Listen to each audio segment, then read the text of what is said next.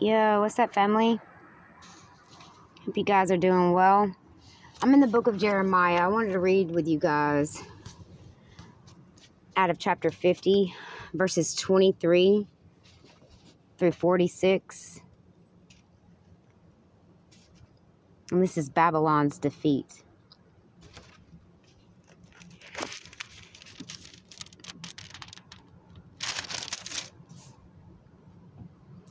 How is the hammer of the whole earth cut asunder and broken? How has Babylon become a desolation among the nations? I have laid a snare for thee, and thou art also taken, O Babylon, and thou wast not aware. Thou art found and also caught, because thou hast striven against the Lord.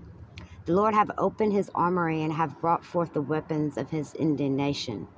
For this is the work of the Lord God of hosts in the land of the Chaldeans. Come against her from the utmost border. Open her storehouses. Cast her up as heaps and destroy her utterly. Let nothing of her be left. Slay all her bullocks. Let them go down to the slaughter. Woe unto them, for their day is come, the time of their visitation. The voice of them that flee and escape out of the land of Babylon, to declare in Zion the vengeance of the Lord our God, the vengeance of his temple. Call together the archers against Babylon. All ye that bend the bow, camp against it around about. Let none thereof escape. Recommence her according to her work, according to all that she hath done, do unto her. For she hath been proud against the Lord, against the Holy One of Israel. Therefore shall her young men fall in the streets, and all her men of war shall be cut off in the day, saith the Lord. Behold, I am against thee, O thou most proud, saith the Lord God of hosts, for thou day is come, the time that I will visit thee. And the most proud shall stumble and fall, and none shall rise him up. And I'll kindle a fire in his cities, and it shall devour all around about him. Thou sayest the Lord of hosts, the children of Israel and the children of Judah were oppressed together. And all that took them captive held them fast. They refused to let them go. Their Redeemer is strong. The Lord of hosts is his name, and he shall thoroughly plead their cause, that he may give rest to the land and disquiet the inhabitants of Babylon.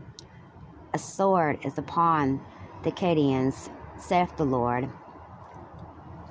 and upon the inhabitants of Babylon, and upon her princes, and upon her wise men. A sword is upon the liars, and they shall dote.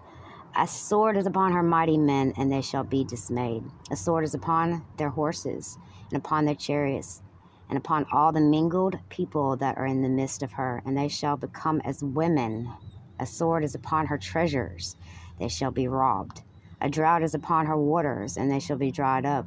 For it is the land of graven images, and they are mad upon their idols. Therefore the wild beasts of the deserts with the wild beasts of the islands shall dwell there, and the owl shall dwell therein. And it shall be no more inhabited forever, neither shall it be dwelt in from generation to generation. As God overthrew Sodom and Gomorrah and the neighboring cities thereof, saith the Lord, so shall no man abide there, neither shall any son of man dwell therein. Behold, a people shall come from the north, a great nation, and many kings shall be raised up from the coast of the earth.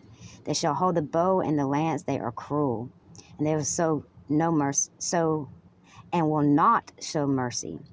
Their voice shall roar like the sea. They shall ride upon horses. Everyone put in array like a man to the battle against thee, O daughter of Babylon. The king of Babylon hath heard the report of them, and his hands waxed feeble. The anguish took hold of him, and the pangs of a woman in travail. Behold, he shall come up like a lion from the swelling of Jordan unto the habitation of the strong, but I will make them suddenly run away from her. And who is a chosen man that I may appoint over her? And for who is like me? And who will appoint me the time? And who is the shepherd that will stand before me? Therefore hear ye the counsel of the Lord, that he hath taken against Babylon, and his purposes, that he hath purposed against the land of the Chaldeans. Surely the least of the flock shall draw them out. Surely he shall make their habitation desolate with them. At the noise of the taking of Babylon, the earth is moved, and the cry is heard among the nations.